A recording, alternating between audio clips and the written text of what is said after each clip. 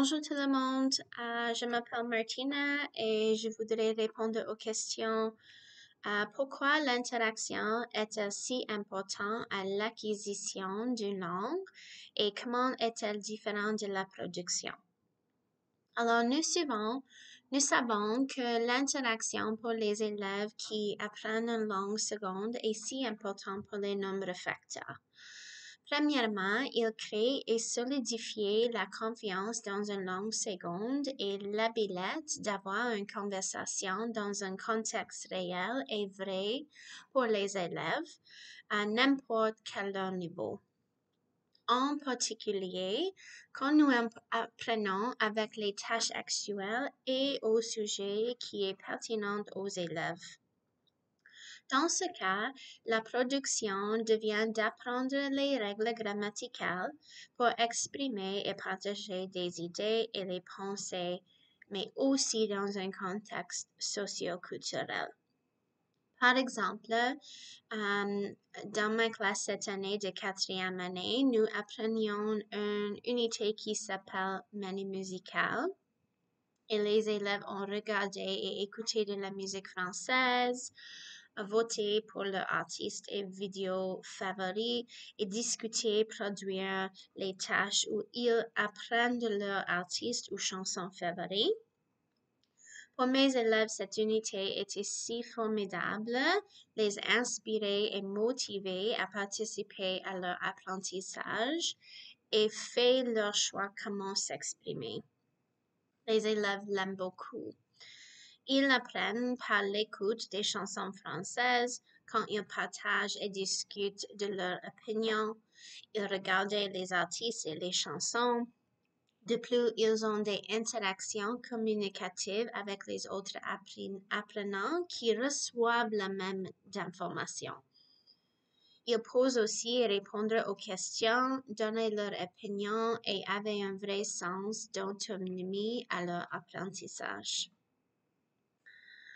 Dans nos lectures, c'est expliqué que plus qu'une fois que l'acquisition des compétences et des habiletés de notre langue est très compliquée et qu'il existe plusieurs facteurs qui contribuent de l'apprentissage.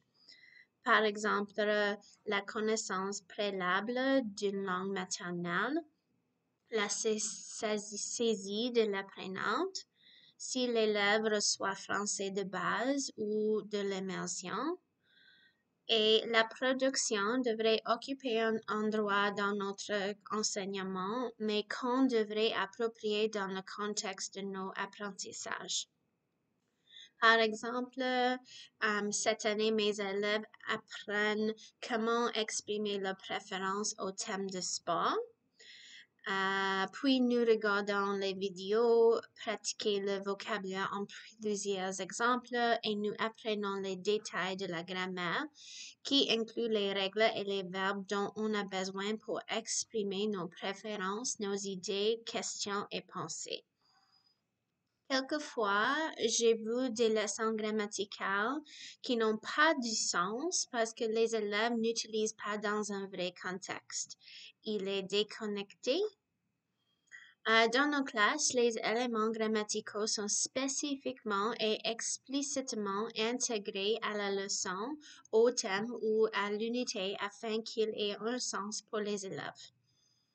De plus, c'est intégral pour les élèves apprennent que les fautes sont acceptables, attendues et normales dans l'acquisition d'une langue seconde. De plus, les erreurs fournissent des indices sur les lacunes que l'apprenant utilise. Maintes et maintes fois, dans la lecture, ça explique et démontre que ce qu'il est dit est plus important que le comment on le dit. J'ai été un apprenant des langues toute ma vie. Je suis née à Tchèque et je parle tchèque. Quand nous avons immigré, j'ai dû apprendre l'allemand quand nous restions chez ma grand-mère qui a habité à Vienne. Plusieurs mois plus tard, j'ai dû apprendre l'anglais et plusieurs années plus tard le français de base. Une chose est clair que l'acquisition de langue seconde ou troisième est établie quand l'apprenant pratique, parle, lit et écoute la langue tout le temps. Pour moi, je peux exprimer mes sentiments, idées et pensées bien en écrire, car l'apprentissage était plus concentré sur la grammaire et moins interactif.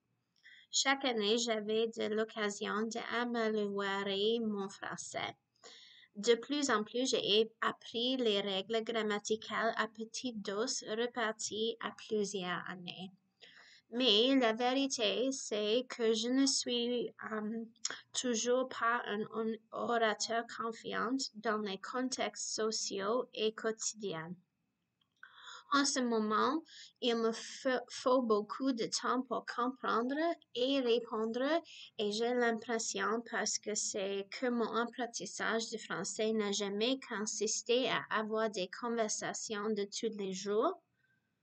Mais cependant, il faut noter que plus je m'engage dans l'apprentissage, l'écoute, la lecture, l'écriture, ça devient plus facile.